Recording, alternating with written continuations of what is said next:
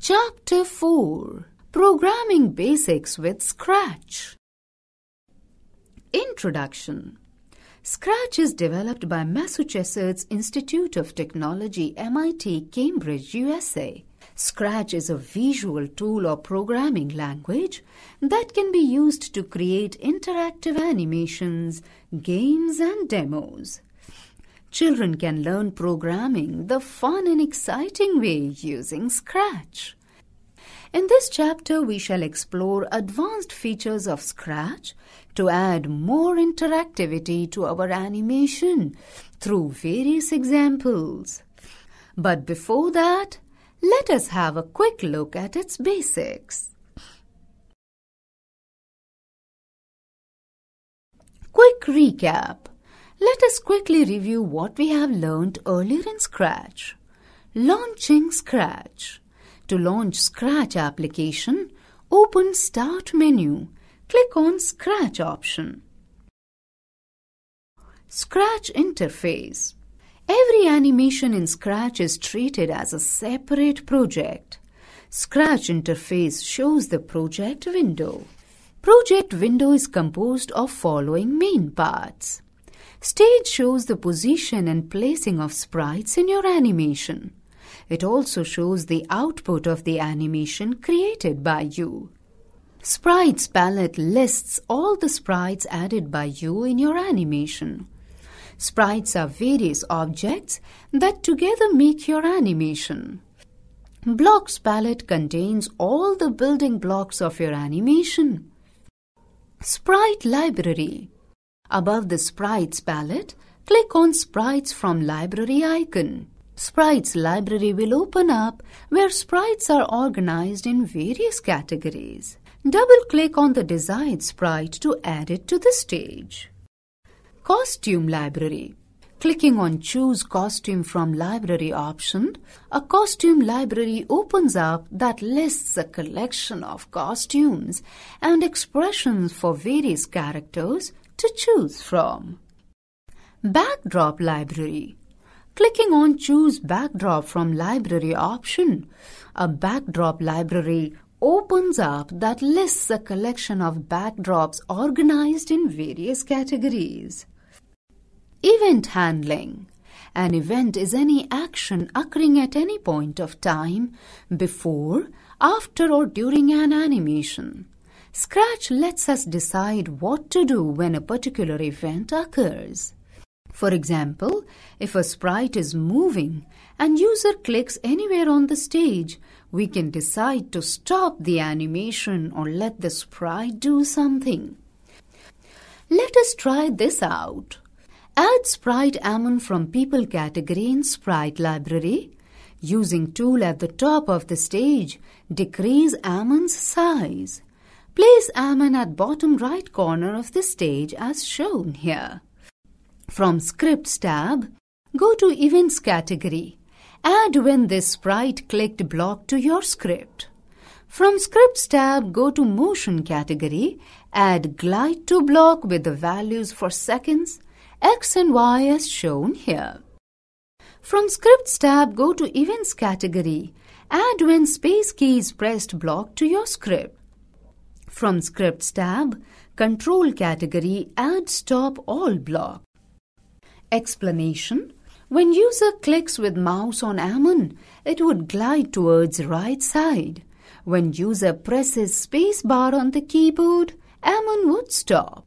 This way, Ammon would move on mouse click on it and stop on space key press.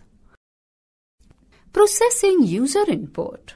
Scratch allows taking input from the user and then processing it to produce desired result. The input given by the user is stored in the variables with unique names given by us. A variable is the storehouse for a value at a time. If it stores a new value, then any value previously stored in it is lost forever. Hence, it is called a variable because during the course of the script, its value may change.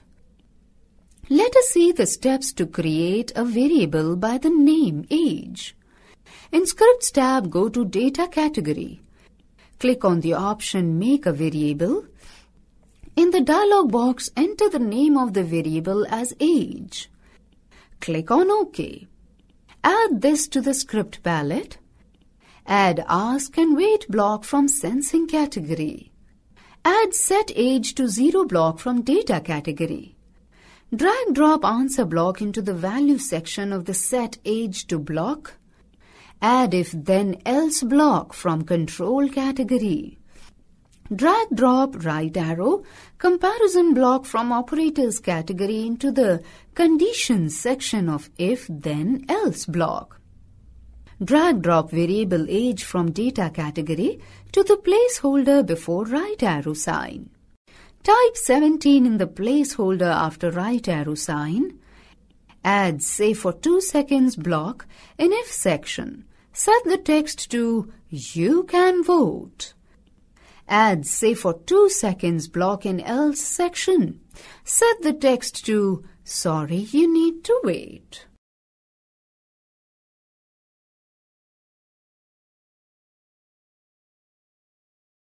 Adding sounds from Sound Library.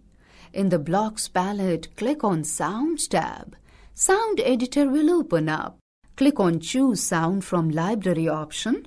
A sound library opens up that lists a collection of sounds organized in various categories. Double-click on the desired sound. Editing sound. Desired part of a sound sequence can be selected, cut, copy and paste it to design a different sound sequence.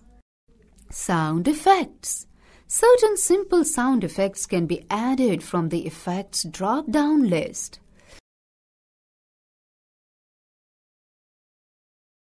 Reiteration of statements. Executing any statement repeatedly is called reiteration or looping. Scratch provides 2 types of loop. We shall have a look at both of them with example. Earlier we have seen how sprites can be glided to a particular coordinate by mentioning x and y values. We can move a sprite as long as we need without concerning ourselves about coordinates.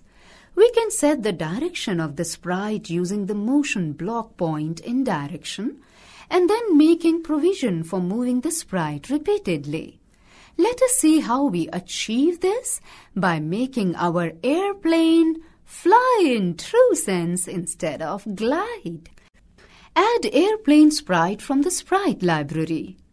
Set it to a smaller size and place it on the left-hand side of the stage. Add When Key Pressed block from Event category with space option. Add Repeat block from Control category and set its value to 50. Add Move Steps block to the Repeat block and set steps to 5. Press space bar and watch your airplane fly. Explanation. Repeat block is used to execute the required statements multiple times.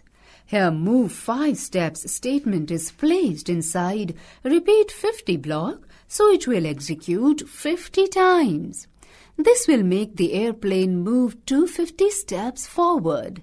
This could have been achieved just by using Move 250 steps, but this example is to demonstrate the working of Repeat block. Next example moves the airplane forward and at the same time turns it slowly upwards for takeoff. With the airplane placed on bottom left corner, this code will make your airplane take off. Explanation. Notice the 2 motion blocks in the Repeat 20 block. Move 5 steps. Turn up 1 degrees. These 2 statements will execute together 20 times, thus making the airplane move forward and turn slowly upwards at the same time. The airplane will take a smooth curved path upwards. When Repeat 20 block executes completely, then Repeat 75 block will move the airplane ahead 5 steps. 75 times, that is 375 steps. The combined effect of both the Repeat blocks will show the airplane taking off.